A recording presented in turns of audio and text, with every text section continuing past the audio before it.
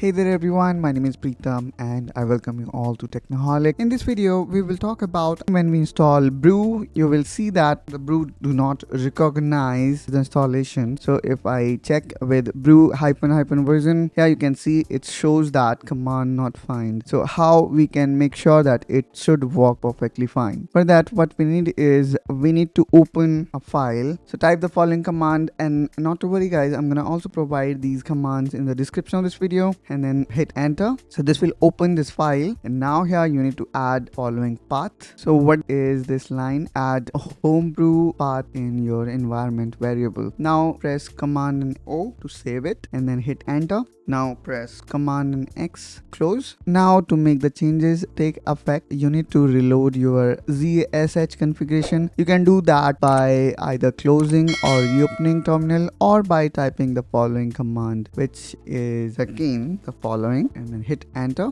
Now let's echo the path. So again another command, and there we go. Now here we can see this homebrew path is also added. Now let's again run the same command, which is brew doctor, and hit enter.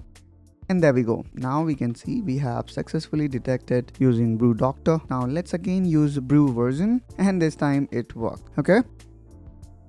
So that's all guys from my side in this video. I hope you find this video helpful and informational. If yes, then do like and subscribe to this channel for more such videos, and I will catch you soon in my another one. Till then, you take care and bye bye.